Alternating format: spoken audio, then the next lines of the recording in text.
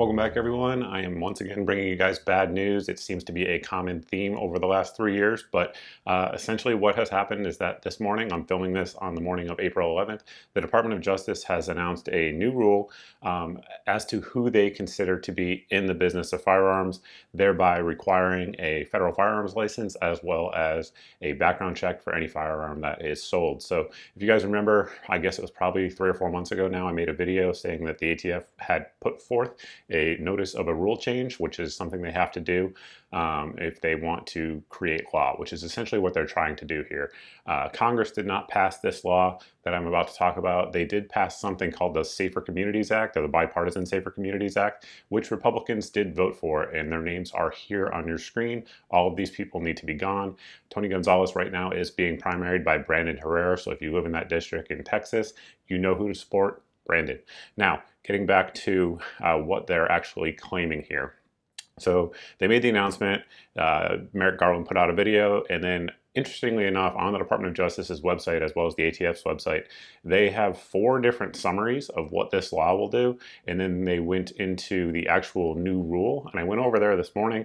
I've read about 80 pages of it so far. It's 450 something pages long. I haven't read the whole thing, just full disclosure.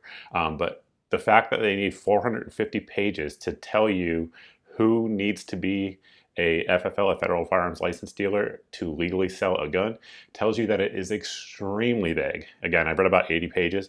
It is super vague, and what they're essentially doing is trying to create a dragnet that will make any private sale of a firearm unlawful, meaning that you will be subject to 5 years in jail or more, depending on the circumstances of the actual crime, if you want to sell your neighbor a gun that you don't like anymore and you're not using anymore and that he has an interest in, potentially. Not always, but let's dig into it and look at a very key paragraph. Quote, "There is no minimum number of transactions that determines whether a person is engaged in the business of dealing in firearms. Even a single firearms transaction or offer to engage in a transaction when combined with other evidence may be sufficient to require a license." Again, they have 450 pages of the additional new rule that go into different scenarios when somebody may want to purchase a single firearm for themselves, from a friend, from somebody who's in their family, from somebody who's in their state, etc. And that could potentially make them a felon.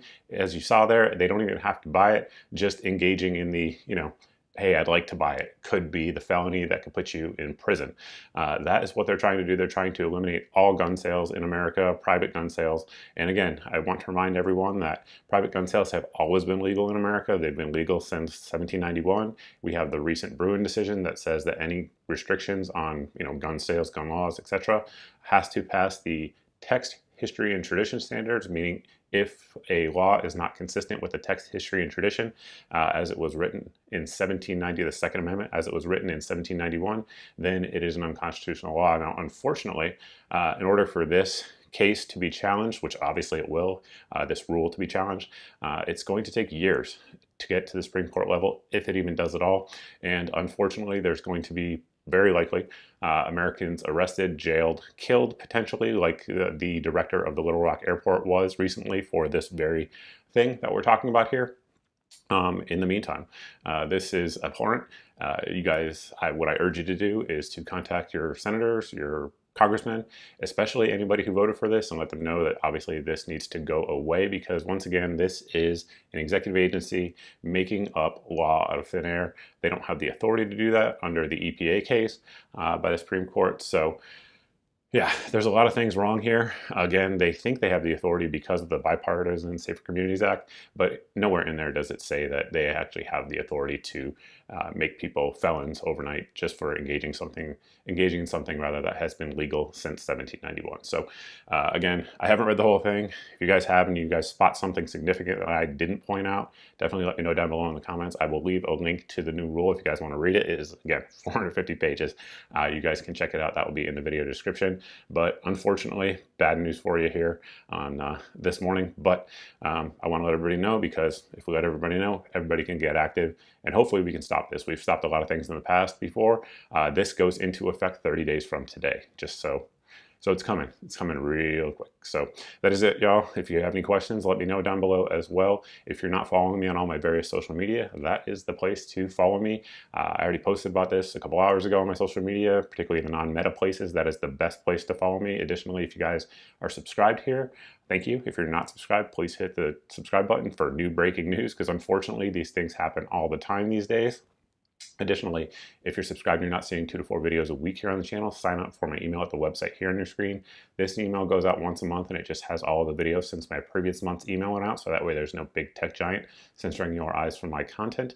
Additionally, we have a daily deals email, so if you like things like guns, oh no, ammo, optics, etc. Anything that if you watch this channel you're probably interested in.